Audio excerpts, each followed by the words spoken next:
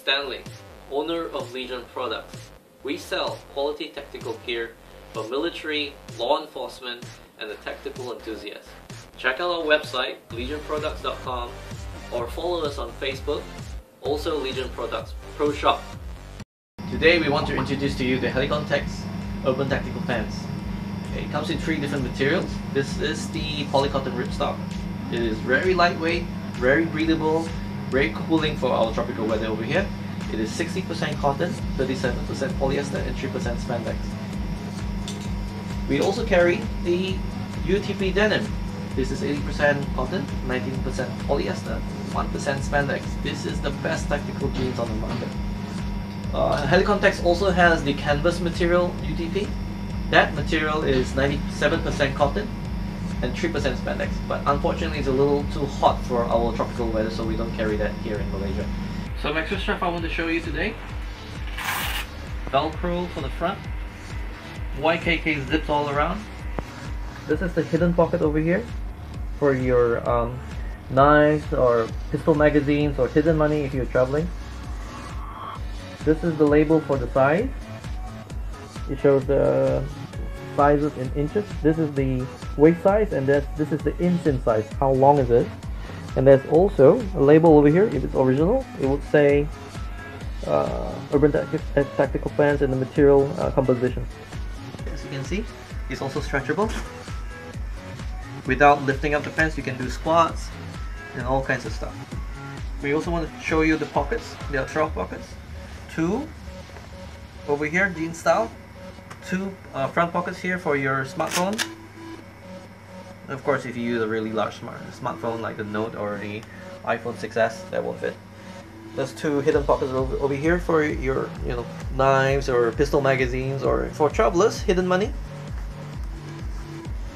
There is also the zip pocket over here, and I like to put my wallet here because it's nice and secure and out of the way. I don't sit on my wallet anymore. And 2 big dark pouches behind, and also 2 pockets for your knives, and also for people in the skirty industry. Let me show you.